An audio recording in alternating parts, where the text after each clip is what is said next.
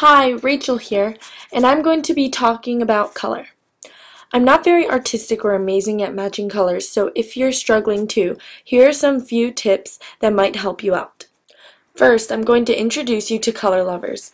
This website is very helpful to your color selections. Whenever I'm looking for a color palette for a presentation or a website, I will always look here. By the way, a palette is a selection of colors on this website that can help you for your theme of your website or blog or presentation. So, say you want a palette for desserts. So I type in desserts here in the search bar, and a bunch of different palettes will come up.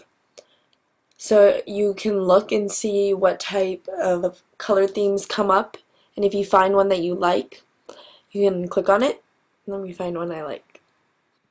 Okay, I'll just click on this one. And they'll have all the hex codes for the colors. If you just like one color, you can get a hex code for one color and put that in your website. So a hex code is a small 6-digit code that can be letters such as A, B, C, D, E, F, or numbers from 1 to 9, and these numbers and letters represent color. So for example, say you wanted this code. So I copy it, and this is another website, and it can help you find just colors if you want. And so I put in the code here, and I hit enter, and then this is what it looks like.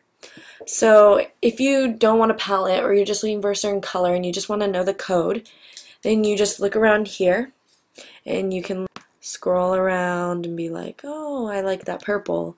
Oh, I kind of want a lighter. Oh, so that's the code. Copy that code, put it in the website background, and it will pop up. What makes a good palette?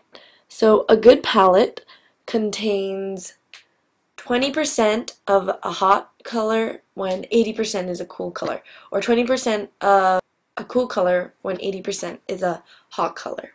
One of the colors should weigh more. It doesn't always have to be 20-80, but if you have kind of half-half or just all like one color, it sometimes doesn't look very good.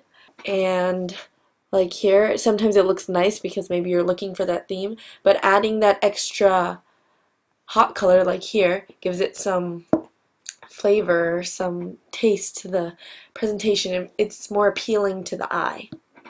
So for this website, it's mine, and I typed in desserts, which is my example before, and I found this cutesy color palette where it has like this light pink and this beige and light blue and a pink. And so as you can see, it has some hot colors of pink, beige, and then it has the blue, the cool colors. So it's not very like hot, hot, hot. It has some blue to cool it down, and it balances it out. Also, I chose these colors because it kind of matched with my desserts. Like you can see some pink and blue here, some pink here too, blue and pink here. And so you want it to match your palette with maybe the pictures on your blog, maybe to emphasize your theme or some of your scenery, things like that. So last thing before I go, I just wanted to show you what that palette we chose earlier would look like in a presentation. Having your own color palette and designing your own theme can look way better and original than all the themes Google provides you with. So just to recap, this is Color Lovers. You can look for palettes, patterns, colors, look for keywords in here. And this is Color Picker. It can help you find the certain color you want, the hex code. Thank you for watching, and have fun searching for colors. Bye!